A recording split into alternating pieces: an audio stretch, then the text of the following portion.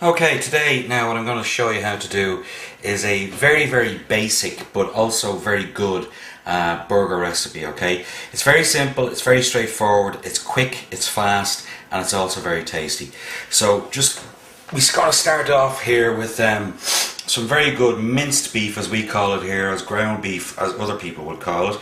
But it's good quality beef. You want to make sure that, that you get a beef, minced beef that has, you know, a low grade of fat minced through it, because it's when it's cooking or when it's cooked, it's going to taste not particularly nice. So always try and make sure that the beef that you're getting is good quality minced or ground beef. Now this is actually ground steak. So and again you can see here with the flecks that there is a portion of fat going through that, but you do need fat going through the actual meat itself to actually help flavour and also keep the burger moist as it's cooking. So here we go, right, starting off as I said with the actual beef, right, in it goes.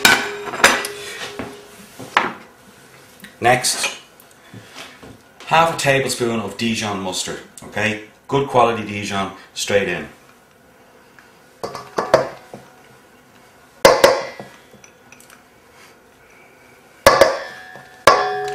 Next, half a teaspoon of ketchup, straight in. Don't worry about mixing it together or getting the flavours or whatever mix, because it's all going to go together anyway. So, straight in like that. Okay, next is, now we're going to be using what's called a Worcester sauce or a Worcestershire sauce, alright? It's basically, it's quite a very strong, very potent sauce. So when I say put a dash in, I really do mean put a dash of Worcester in, okay?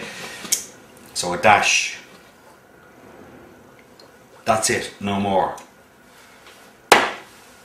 Next is Tabasco. We want to have a little bit of Tabasco in. Gives a little bit of a kick, but again, you want to be very light on the Tabasco, okay? Don't go too heavy-handed on this, alright? Bit of a shake. And when I say a couple of drops, I really do mean there's only 4 drops going into that, okay? Now, next is a bit of seasoning, straightforward. Again, as I said to you, this is a very easy recipe. Now, again, I'm using salt and pepper mixed here. Now again, if you're going to use seasoning that's already pre-mixed, make sure that you're going to use 2 salt to 1 pepper, okay? So, straight through, and that is actually plenty there now. Now, what I want to do is just start off like that, get the rest of the sauce out of that spatula. Okay, that's good enough. Now don't be afraid to use your hands, get in on this, alright? Get it around like that.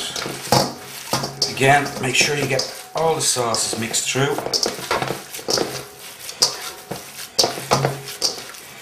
Okay.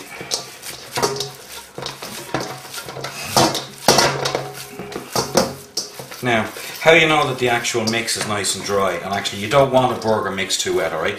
Can you see the way here that the actual mince has all come off the side of the bowl and there's nothing sticky left in that bowl, alright?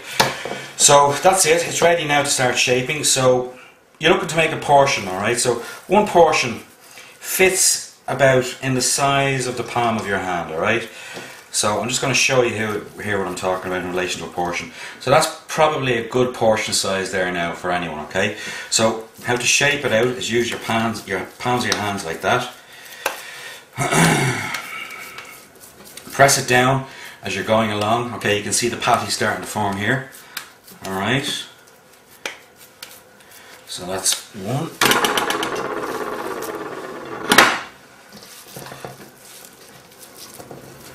Okay, too much there.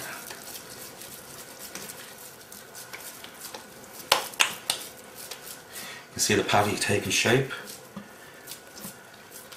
Now again, this is going to be good because we know that the actual quality of beef that we're using is good, alright? Now, there you go again, next patty. There we go. 2 more of this, more of this. Okay.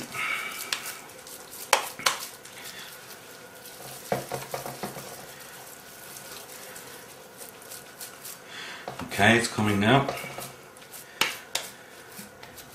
And to get the actual ball shape that you can actually press it down into a patty, this is pretty much what you do here. Mince into the centre of the palm, other hand on top and roll, okay? Now because the mince mix is actually just right, it's actually pulling together quite nicely. As you can see here, it's coming into a nice shaped ball, alright? Now just start to press, and press like this.